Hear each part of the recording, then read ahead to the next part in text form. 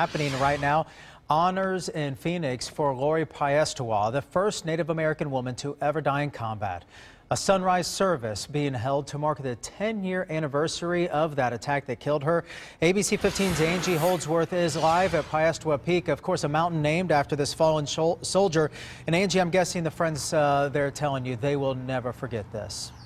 You know, obviously, it's hard to believe that 10 years really have passed. You think of the mountain that's been renamed for her, and it's obviously something that really, it's very close to us here in the valley, but really she's very close to a lot of people, you know, throughout the entire country. Now, I just left a service that is going on there in the Piestewa Peak Park.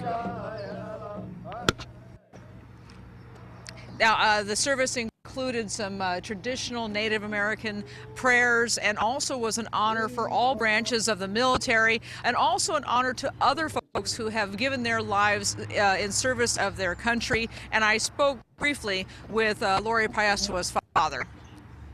Yeah, 10 years to me hasn't been all that long, of course, but to have all these people that come, especially the Gold Star families, we really enjoy them coming because it's their mountain too.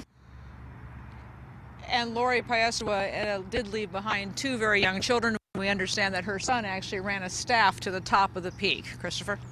Yeah, very touching indeed, Angie. I think a lot of people around the valley will certainly remember that incident when it was all linked together that she was lost. Angie, thank you very much for keeping us updated on this.